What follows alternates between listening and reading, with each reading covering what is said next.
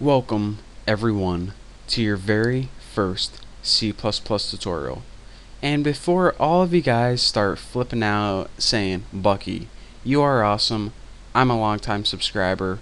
However, I've been watching your videos for a while and you have already made C++ tutorials. I will say this, I know I have made a little series a couple years ago probably in C++, but I actually went back and rewatched all my videos and I noticed that they're kind of old, outdated. The quality wasn't really that great and I really wasn't going over everything I needed to be going over. And in addition to all that, whenever I made a tutorial, I pretty much just made it and uploaded it to YouTube. And with this series, what I'm going to be doing is I'm going to be saving all the code for you guys, and I'm going to be posting it on my forum. So if you guys want to follow along with me and just go ahead and copy the code, it's going to make your life a whole lot easier. So again, if you guys want any of the code for any of my tutorials, just hop over to my forum and I'll have it. You can just copy and paste it in your program, and yeah, like I said, make your life a whole lot easier. So that was my message to my old subscribers, but to you guys who are viewing this video for the first time, welcome to your very first C++ tutorial. So what C++ is, it's pretty much a way that we can program computers, make cool computer programs. It's pretty much a computer programming language.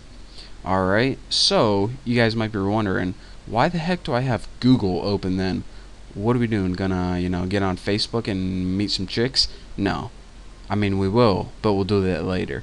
What we're going to be doing now is, in order to write C++ code, we need a special program. And what this program does is it takes code that we can understand and changes it into code the computer can understand. Simple enough. And this is actually called a compiler. There we go. Now, there are a bunch of different C++ compilers you can get. My favorite is called DevC. Why is this not typing? That's embarrassing. DevC++. Go ahead and hit enter, and probably the first thing that's going to pop up is this Bloodshed Software DevC++. So go ahead and click that, and by the way, this is a free compiler. You don't have to pay for it or anything.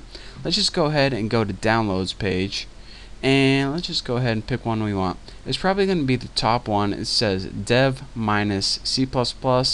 Your version might be a little different depending on when you're watching this tutorial, but anyways, it's most likely going to be the very top one. And all you have to do to download it is go ahead and click this, and I'm not going to click it because I already have this program downloaded and I don't want two of them on my computer because, why would I? But go ahead, click that, download it. I don't think I have to teach you guys how to download a program. It's just like any other program. Click it and then hit next about 800 times, and then, once you're done, you have your program downloaded. So now that you have it downloaded, and again, like I said, I use DevC++, but you guys can use any compiler you want as long as it's for C++.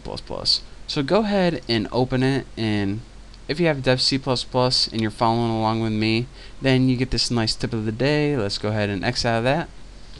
But the very first thing we want to do is go ahead and open up a blank file that we can work with.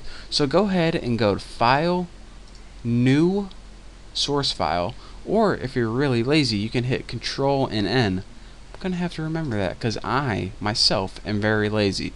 So now you have this blank source file, and this is the file where we can write all the C++ code we can ever dream of. However, before we do that, you should always do this. File, Save As, and save your source file something. I'm just going to name mine YouTube, and you can either push .cpp or just go ahead and save it as type C++ source file. And this is a special type of file that your computer understands is a C++ file. That's all. So go ahead and save it, and now we have a blank C++ file. Now we can go ahead and start writing some code. However, I'm going to be saving that for the next tutorial. So now that you have everything set up and good to go, you're ready to move on to the next tutorial. If you watch this video and you weren't following along, then go ahead to Google and find whatever C++ compiler you want to work with.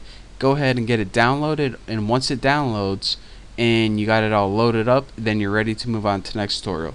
So yeah, that's really all I gotta say, and yeah, that's it. Why are you guys still watching this tutorial? Leave.